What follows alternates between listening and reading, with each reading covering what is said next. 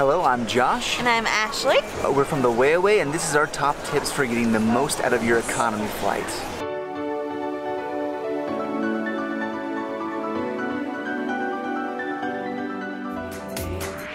Tip number 1 is to do online pre-check. When you purchase your ticket, you get your flight information. 24 to 48 hours, you should pre-check in online to your flight. This will avoid long lines for you, as well, in theory, as well as them putting you on standby. So you know exactly where you'll be sitting. You have your flight ticket already taken care of. All you need to do is check your bags in and go through security. It makes it a very simple process. What can happen sometimes is if you don't check in early enough and the flight is overbooked, which is happening a lot these days, especially on economy flights, is that they may try and bump you from the plane. And they said, well, you didn't check in, someone else checked in, the plane is overbooked. But if you check in a day or 2 days before the flight happens online, you can pretty much avoid this happening, or at least really minimize the chances of it happening. Tip number 2, pick a time of day to fly when you are at your best. If you can, schedule a little bit of extra time to get there. So for me, that means I do not like to fly overnight. I hate red-eye flights. I'm dead the next day. I might as well have flown the next day instead of overnight to save time. It just does not do anything for me. Sometimes a daytime flight will cost $20 to $40 extra, but for me, that can be worth it because I'm gonna be grumpy and upset and tired and miserable, and sometimes my body physically gets in pain just because I flew at a bad time of day. You can call me a wimp all you want, but I'm 31 years old, dang it, I'm getting old, and I'm gonna make the most of my economy flight. So for me, that means I'm gonna fly during the day, and if I have to pay a tiny bit extra to get a slightly better schedule, that's the best way for me to enjoy my flight. But we are budget travelers, so many times the cheapest and best flight would be early or late for us because it's more within our budget. So when you do get those flights, tip number 3 would be to get a hotel close to the airport because we find that if you have a 6 a.m. flight, you have to get there 2 hours earlier, which means the transportation in the city or outside the city probably doesn't work. So getting a taxi is gonna be much more expensive than maybe renting a Airbnb or a hotel close to the airport. We've found this many times that the public transportation just shuts down maybe from midnight and then doesn't even start till 7 a.m. And so even paying extra for the flight might be better. It's just doing kind of the process of finding out what is going to be cheapest for your budget. But sometimes it doesn't work the way that you hope.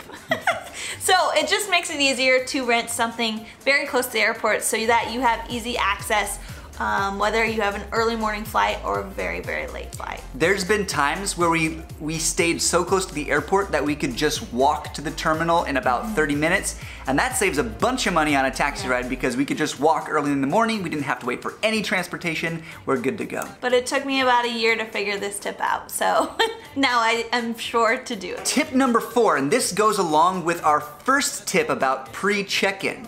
When you get that boarding pass after you do your pre-check-in, read the PDF that they email you. Pretty much every airline will send you a PDF copy of your boarding pass. Open up the PDF file, read the fine print, because some airlines will charge you extra, and I don't mean a little extra, I mean like $50 to $60 extra to physically print your boarding pass when you get to the check-in desk, because they require you to have a physical copy of that boarding pass that they just sent you. Yeah, I know EasyJet and Ryanair in Europe require this. EasyJet actually now has recently started an app where you can do it on the app, which is really helpful because finding a place to print your tickets can be very, very difficult. Yeah, while on the road. Consuming.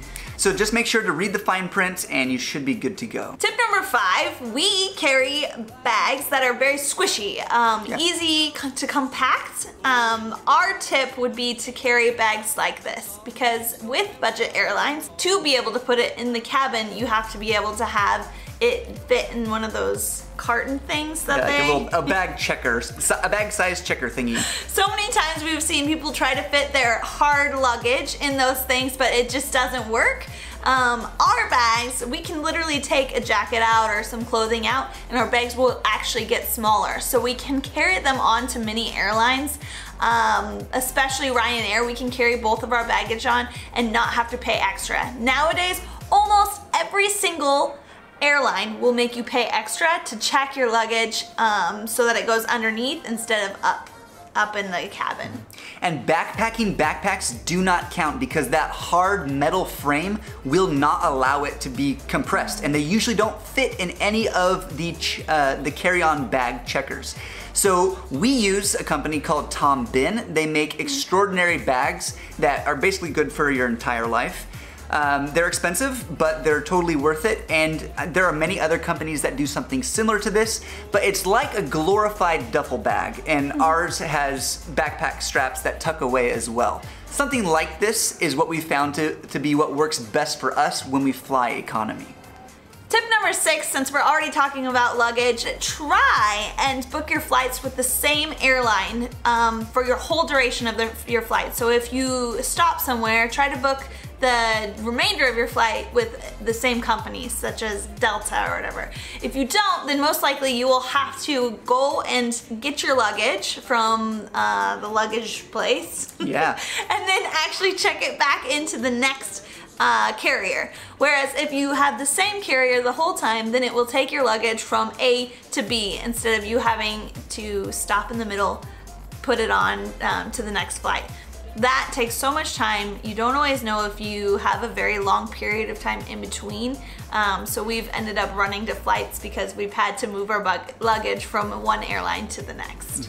And now we're actually getting to the airport. All of this is happening before you've even gotten to the airport. So as you're preparing for your flight, as you're physically going to sit on your flight, especially if it's gonna be more than a 2 to 3 hour flight, then you're going to want to be hydrated. I know this might sound really basic, but if you are not hydrated, you're gonna get really cranky and grumpy, your legs are gonna get stiff, your body is just gonna feel gross. And oftentimes, it's really uncomfortable to get up, shuffle past 3 people to go use the bathroom at the back, and there's already a line of 8 people waiting to go to the bathroom. So my tip, something that I do almost every time I fly, economy, it doesn't matter. I drink a lot of water. 2 to 3 hours before we leave to go to the airport or before our flight time. So that way, by the time I get to the airport from taking transportation, maybe before or after security, I can use the restroom and get rid of all that water that's passed through my system, but my body stays hydrated so that when I get on the plane, I don't have to drink a lot of water and continue to use the bathroom. This may sound kind of weird, but being hydrated is super important, especially when you're flying for long periods of time. And along with this, bring an empty water bottle with you. If you go through security, they will make you empty out any water bottles that you have, but usually on the other side, you can fill your water bottle up at a water fountain so that you can have more water while you're on the flight and don't have to figure out what you're going to do or purchase a water bottle that's very expensive at the airport. Bonus tip, sometimes if you go to a restaurant and ask nicely, they'll just fill your water bottle up there if there is no water fountain. Pack some snacks, some things that you like before you get to the airport. Airports are so expensive and we can never find a cheap place to eat at the airport. Never. We've tried many times. Even McDonald's we've tried, but it's always more expensive than where you would get something at the grocery store for a snack. So just pack them in your bag, easy, some crackers, some nuts, maybe even a granola bar or 2. Maybe you can bribe the person next to you with a granola bar, become friends with them. But yeah, I think that snacks are very important, so be sure to pack that along. Begin to schedule your sleep patterns for your destination. If you're flying to a different time zone, there's this thing called jet lag. Maybe you've heard of it. It's when you fly to a completely different country, someplace far away, 10, 12 hours, and you arrive when it's morning time, but you've flown all night and you didn't sleep at all. That's my tip. It's something I do. We've flown to Asia, we've flown to Europe several times now, and I've never really had bad jet lag. Maybe I'm blessed, but I like to attribute it to this tactic. So what you do is, when you know where you're headed, you look at the time schedule, the time difference. You say, okay, I'm leaving at 8 p.m. When I arrive, it's gonna be 8 a.m. So basically, all you do is do everything you possibly can to sleep during that flight. Maybe you need to stay up late the day before. Maybe you need to exercise really hard before you get onto the plane. Pack a neck pillow, bring some headphones, listen to water fountain sounds. Whatever it takes, try and sleep on that flight. And that way, when you get to your destination, you wake up with the sun in the location that you're coming to, and you just power through the next day, no matter how tired you are. Go to bed no earlier than 9 p.m., fall asleep, sleep for 12 hours, and then wake up the next day like a normal human being. It's the best way that I know how to avoid jet lag. There is a natural pill called melatonin that we have used in the past, and it also works very, very well. It's helpful. Yeah. The trick with melatonin is after you take it, you have to try to fall asleep. It will not put you to sleep. Take some time out for yourself. A flight is not a place where you have like a lot of things that you can do. So if you like to read, if you like to listen to music, if you like to listen to podcasts, if you want to download a movie you've been really wanting to watch but haven't had the opportunity, this is the time. Take the time for yourself when you're on a flight. You know, it's already stressful enough to be going somewhere new and go through the whole process. So just put your mind on yourself and take a little time. I love listening to podcasts. I'm always sure to charge all of my different things before I get on a flight so that I'm able to do different things. Also, when you're doing these things, I like to use my headphones that are noise canceling, because when you're in economy, there are children, babies, singing, and really a lot of just extra noise. It's crazy when I put my noise canceling on. I had Josh just do it this last time. How much sound you don't realize is there, but it cancels it out, and it's just so much easier to focus and enjoy your time while you're on a flight. It's incredible how much a $60 pair of rechargeable wireless noise canceling headphones will make your flight more comfortable. I've only worn hers for about 5 minutes and I wanted to steal them, even though they're like gold and girly. They're amazing. Noise canceling headphones is key. Yeah, it really helps on an economy flight for sure. And our last tip, our 11th tip, a bonus tip is, hold on, what was it? Oh yeah. What? My gum. That's what I'm doing. Oh, you are? Yeah, there you go. It's to bring gum.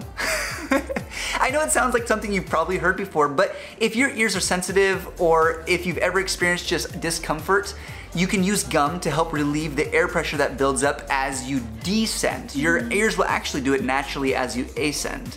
But in addition to that, chewing gum is a little bit like a fidget spinner or something that you can just do, right? When you chew, it takes your mind off of what's currently happening. So if you're feeling stressed about taking off or landing, or if there is bad turbulence, chewing gum literally is a stress reliever. You go from chewing like slowly enjoying it to chewing really fast. It gives you something to do, and hopefully you won't grind your teeth as much.